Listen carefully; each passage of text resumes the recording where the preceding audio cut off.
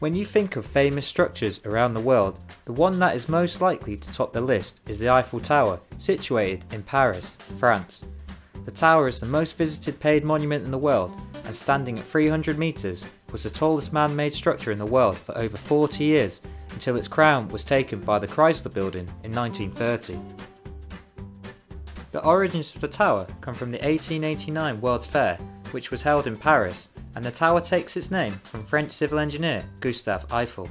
However, the tower's main structure was designed by Maurice Coquelin and Émile Nouguier, who were engineers who were working under Eiffel at the time. Both Coquelin and Nouguier initially discussed ideas for the centrepiece of the 1889 World's Fair. Coquelin described a great pylon consisting of 4 lattice girders standing apart at the base and coming together at the top, joined together by metal trusses at regular intervals. Initially, Eiffel showed little enthusiasm to the idea of building the tower, but allowed for further studies to be carried out on the design. The design then included decorative arches at the base, a glass pavilion on the first level, and a cupola at the top of the tower, in which Eiffel then gave his support. A competition was run by the organisers of the fair to select the design for the centrepiece, in which Eiffel subsequently won. Construction of the tower started with the foundations on the 28th of January 1887. The close proximity of the River Seine to the location of the tower meant there would be different design considerations for the foundations. The east and south legs of the tower would sit on concrete slabs of 2 metres in depth. However, with the north and west legs being closer to the river, this meant they would sit on concrete slabs of 6 metres in depth, and also required 2 piles for each slab 22 metres into the ground. The Eiffel Tower was essentially a prefabricated structure, with all the tower's 18,083 wrought iron parts being designed and produced off-site in a factory in the nearby suburb of Le Vervois-Perret. They would then be transported to the site by horse-drawn cart, where it would then be assembled together using 2.5 million rivets.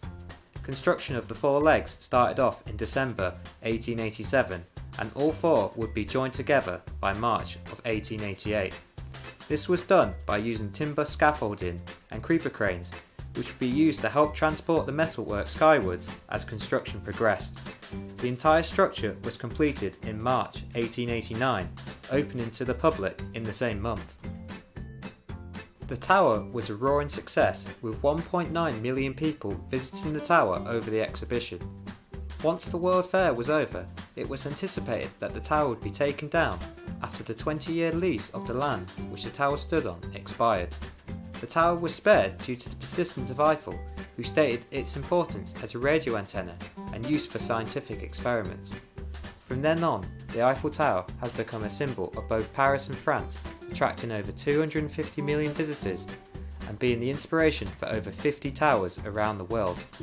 The tower was an engineering triumph, illustrating the great heights structures could now rise to, which would in turn set the foundations for super tall structures in the 20th century. Thank you very much for watching. If you enjoyed this video and would like to see more, please like the video and subscribe for future videos. Also, if you have any specific civil engineering projects you would like to know about, please mention them in the comments. This has been a Civil Conversation, and I will see you in the next video.